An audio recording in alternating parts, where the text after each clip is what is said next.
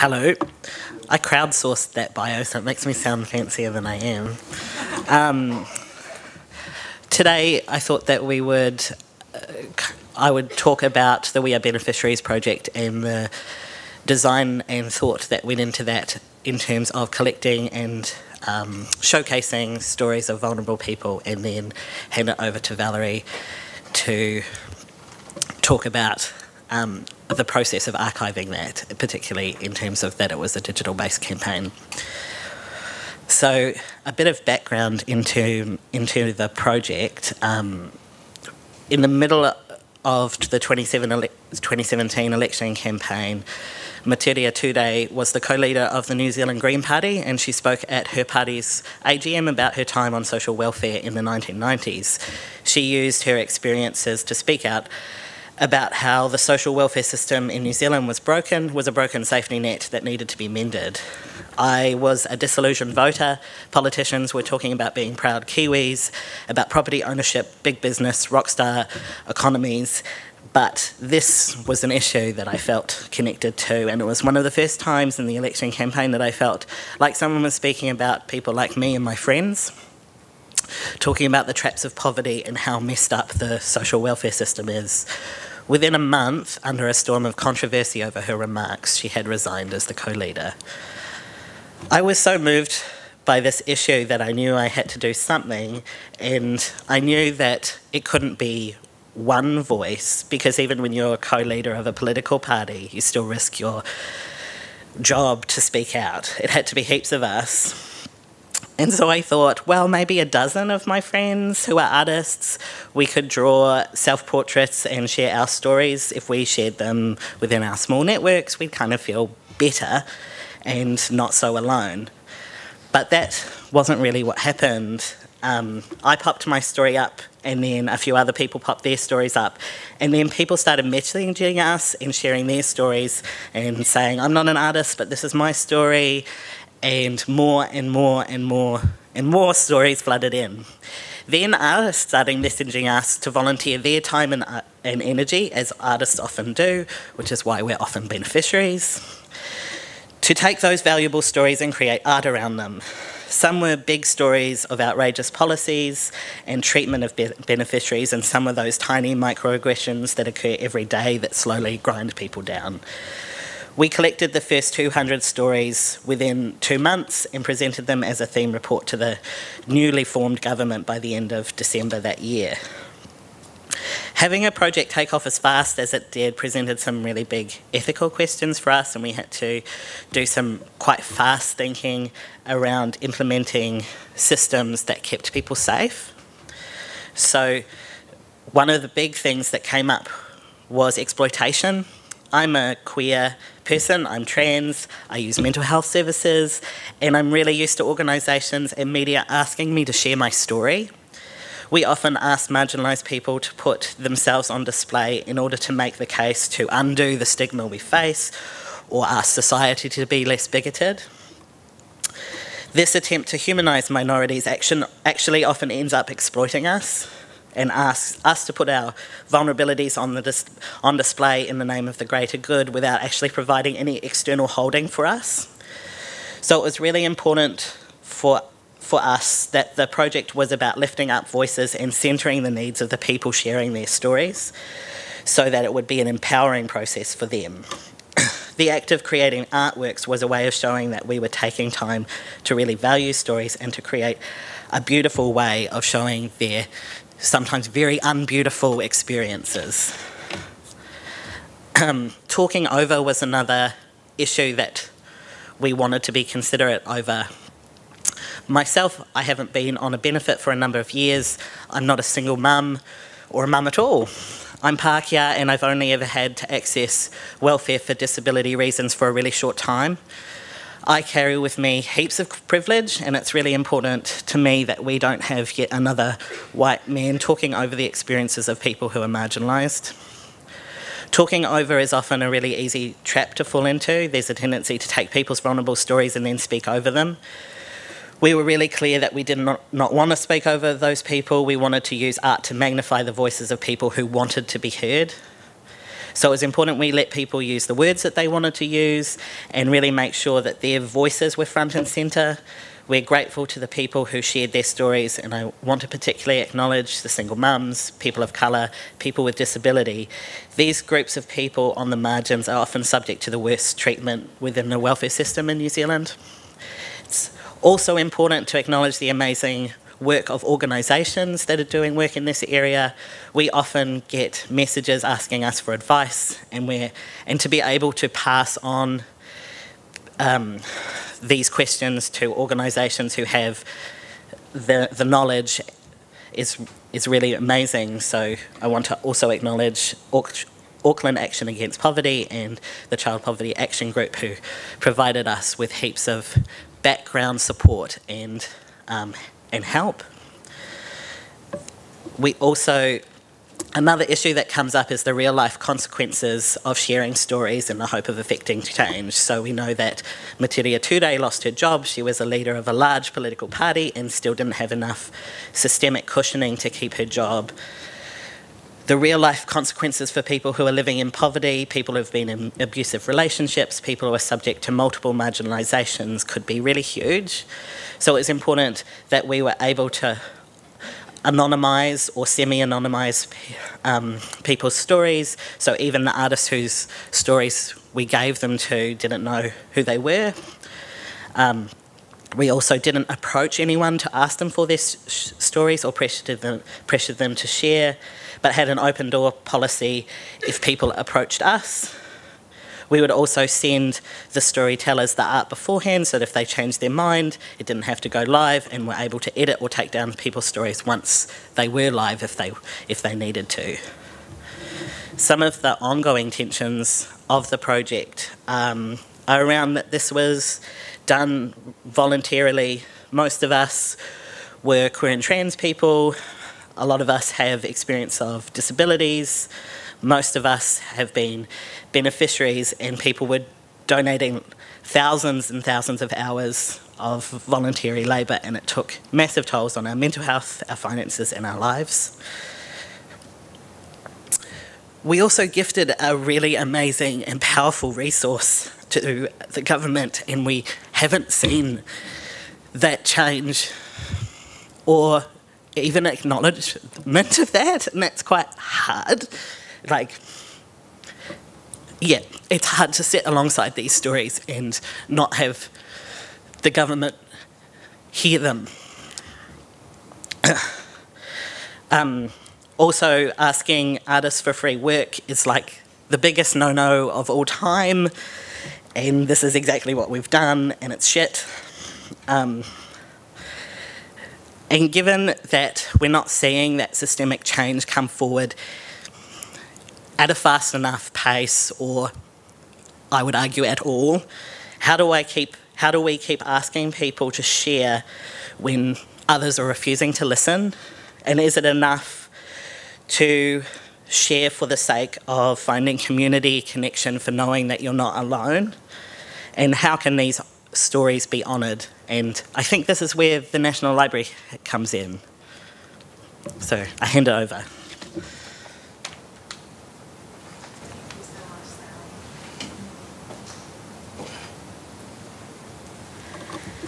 Tēnā koutou katoa, ko Valerie Love tōku ingoa.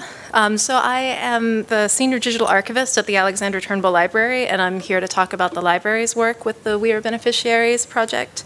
But before I do, I really do want to thank Sam for taking time out of his schedule to be here today, and also for being willing to work so collaboratively with us this entire time. So the process of transferring the materials to the library meant a lot of work for Sam and other people involved in the project, so I do really want to acknowledge that from the very start. So I found out about We Are Beneficiaries the same way that I think a lot of people did. One of my friends shared it on Facebook when it was first launched. And I began following the project and watched from the outside as it began to build momentum and gain attention in the media. And I had a chat with a few colleagues in the library, some of whom are in this room at the moment, about the project. And in January 2018, the library contacted Sam to inquire about collecting the digital artwork and other materials from the We Are Beneficiaries project and preserving the project files and artworks as part of the National Digital Heritage Archive. So in addition to aligning with our strategic directions, I won't go into that, but it basically saying that born digital content reflecting contemporary life and knowledge will be readily available for access and research. So it aligned with those strategic directions, but the library was also interested in the collection for a few other reasons. So number one, the We Are Beneficiaries project was a grassroots campaign. It was based on social media and it operated in a fully digital way. It demonstrated ways in which people are communicating and organizing for change in the early 21st century. And some of the posts had gone viral, and there were news stories about the project's impact on the general election. It tied into our web archivist work to document websites and other materials relating to elections and politics in New Zealand. The second reason is that digital materials are inherently fragile, and they're often ephemeral. So just because content is online doesn't mean that it is preserved. If Facebook ever goes out of business, or even if one day Sam decides, I want to delete my Facebook account, all of that content could just disappear overnight. So it's important to know that online platforms come and go, and it shouldn't just be one person's responsibility to make sure that this content is available and preserved in perpetuity. It's a collective responsibility. And it's really important to recognize culturally significant digital content and collect it now, because there's no guarantee that it will exist into the future otherwise. And the third reason, and really the most important reason, is that the stories and experiences from the We Are Beneficiaries project deserve to be heard and remembered, because all too often these stories are not. The Turnbull Library aims for its collections to be reflective of the diversity of Aotearoa New Zealand society, but like most places, we have quite a long way to go in order to make that a reality. Lyle Hughes-Watkins, who is an archivist in the United States, has spoken about the erasure of people of color and other marginalized groups from the archives with the metaphor of looking at your family photograph album and never actually seeing yourself in it. We know that some groups are overrepresented in heritage collections, and we know that other groups are barely there at all. And not everyone has the time and resources to manage personal papers and digital files in the first place. There was the mention yesterday of leisure time being needed to participate in Wikipedia and things like that, and it's the same thing here. If you are really struggling to get by from one day to the next, the last thing you're going to be thinking about is, will my digital files still be accessible in 15 years? So again, I really believe that archives and libraries and the cultural heritage sector need to do more to support communities and make sure that we're not just collecting more materials relating to demographics that we already hold. We know that keeping digital material accessible in a time of unprecedented technological change is a real challenge for many individuals and organizations. And so providing long-term care of the We Are Beneficiaries Project archive seemed like a really tangible way that the library might be able to help. And we also did want to help amplify and preserve these voices and build our collection so we had a more, so we could reflect a broader spectrum of experience. So this is slightly awkward to say with a lot of my colleagues in the room, but everybody has been really, really supportive of this project. But when I looked at what the Turnbull Library held relating to beneficiaries, it was pretty uncomfortable. We had oral histories with social workers and women in welfare work, but we didn't have anything that was really the first-hand experience of beneficiaries. And most of the things that we did have relating to beneficiaries were from the archive of New Zealand political cartoons. And so these were materials that were created by people outside the community, and a lot of them were pretty awful. So these were representations of beneficiaries that had been published in, mainstream newspapers, sometimes really conservative newspapers, and they often portrayed beneficiaries in a really dehumanizing and negative light. So it was a real contrast to see what was in our collections and then what this was, and it was so very different. And so, again, when I had these discussions with my colleagues, everybody was on board and really keen to make our collections more reflective and help to address some of that historic representation or lack of representation. So the collection itself included the digital artworks produced for the project, administrative files including a spreadsheet listing the artists and their assigned stories, publicity materials, correspondence, and materials for the printed report that Sam mentioned. So that included things like Adobe InDesign files, graphics, and text. And also the social media archives from Facebook, Twitter, and Instagram, which Sam downloaded and supplied to us. So at the time that we began working on this collection, the library was still developing policies about collecting social media, and the work of doing so intersected across several teams. So we held discussions and reading groups with staff across the National Library to determine how best to acquire, describe, preserve, and make social media collections available. And we were really heavily influenced by the work of Documenting the Now in the United States. And this time last year, we held a workshop at the library that Matariki helped us organize with Burgess Jules and Ed Summers on ethical social media archiving. And that really influenced our thinking. We were also really heavily influenced by Michelle Caswell and others who have written about building reparative archives that center historically oppressed voices. And I will tweet out some of the links to their work after this. So since We Are Beneficiaries was a completely grassroots community project, it was really important for the library to ensure that we also continued that spirit of collaboration and partnership between the project and the library. So Sam and I were in regular communication, checking in with the library's work and just making sure that everything was, was as it should be, and that we weren't making assumptions and we weren't just stepping in and doing things, that it was collaborative. And Sam liaised with the artists and storytellers to ensure that they were informed of the archiving project and that they also had the opportunity to opt out if they didn't want their stories preserved in the library's collections. And as Sam has mentioned before, and other people have mentioned in this conference, this is really important. The National Library is currently part of the Department of Internal Affairs, so it was important that everyone was empowered to say no if they didn't want their stories housed in our collections. We had lots of conversations about access and permission for certain materials in the collection, and also the level of detail that should go into the online finding aid. And as instead of describing the artworks individually, we described them as a set of digital files in order to maintain the power of the collective voice. So it would be harder to single out individual stories and experiences. And to maintain privacy for both the artists and the storytellers, we decided not to include any names other than Sam's in the online finding aid for the collection. And within the library, again, we had lots of conversations making sure that everybody was on board with the acquisition and processing plan.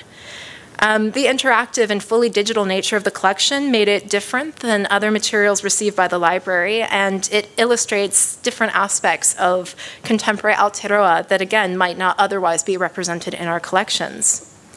So the most challenging aspect of processing the collection and preserving it from a technical standpoint was the social media archives. Again, social media materials contain content from a large number of contributors and can have additional complexities regarding privacy and copyright.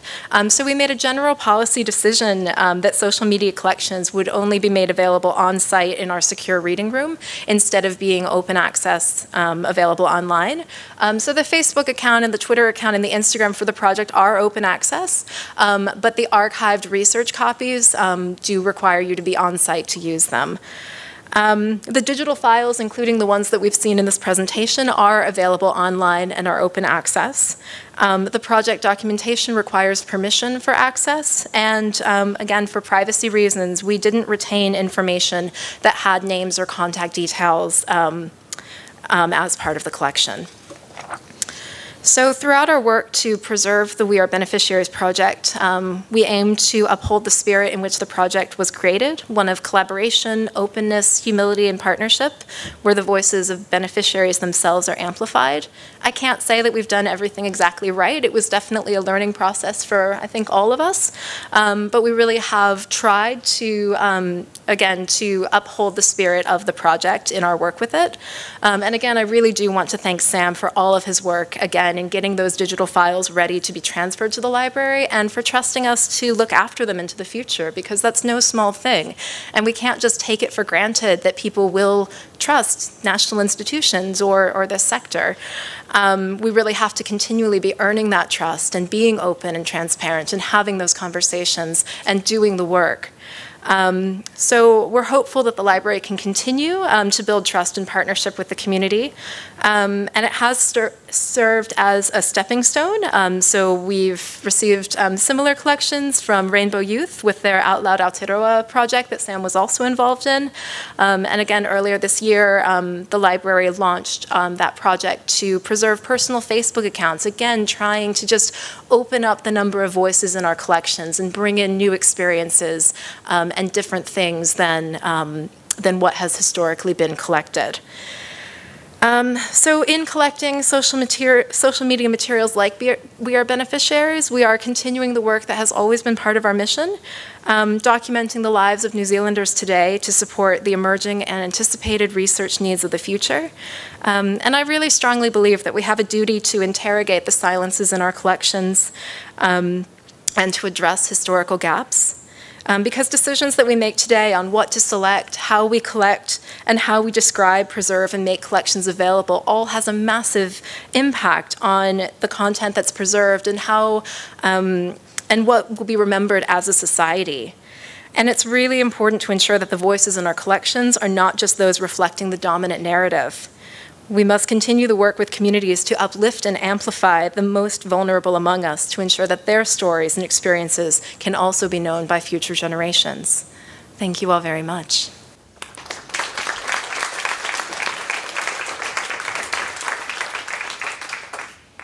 I was wondering, Sam, have you or others involved in this had like support for, I suppose you could say, the trauma of collecting and curating this information?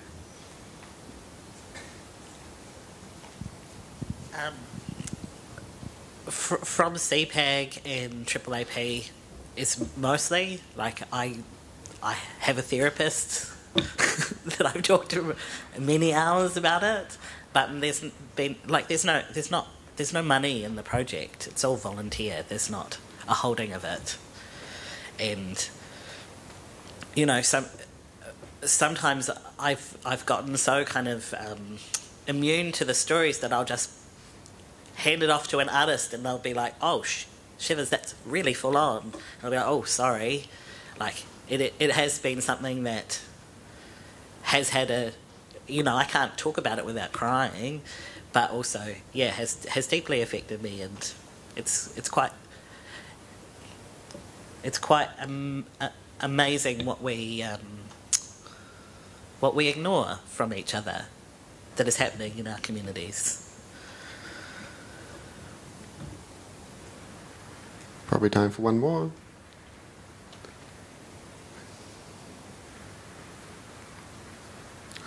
Three at once. Hi.